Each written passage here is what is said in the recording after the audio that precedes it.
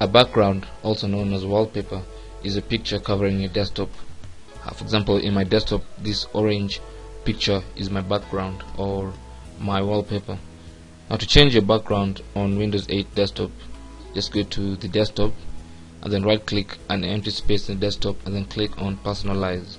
From the window that pops up, select desktop background, and here you can scroll the desktop backgrounds provided by Windows. These are the desktop backgrounds and come with your copy of Windows 8. You can use this drop down arrow to select solid colors, and you can use any of these solid colors as your desktop background, just like that. If you don't want a picture, you can put your own picture or your own custom picture as your background by clicking on browse and then select the picture from your PC. Select where the picture is. For example, if it's in the desktop, just click OK and then select the picture you want as your desktop background, and you should see now as your desktop background.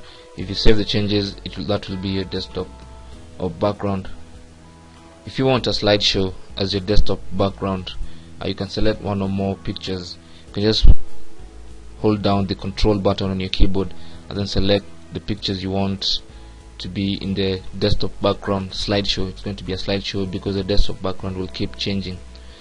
So once you select 3 photos, this area will be activated, and then you can click on shuffle so that they don't appear in any particular order, and then you can change the amount of time or the delay between the changing of the desktop background.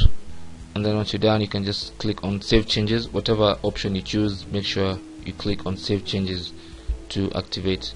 So right now, just look at your desktop background. I've selected 10 seconds, so after 10 seconds my desktop background will change. So that's basically how to change your Windows 8 desktop background.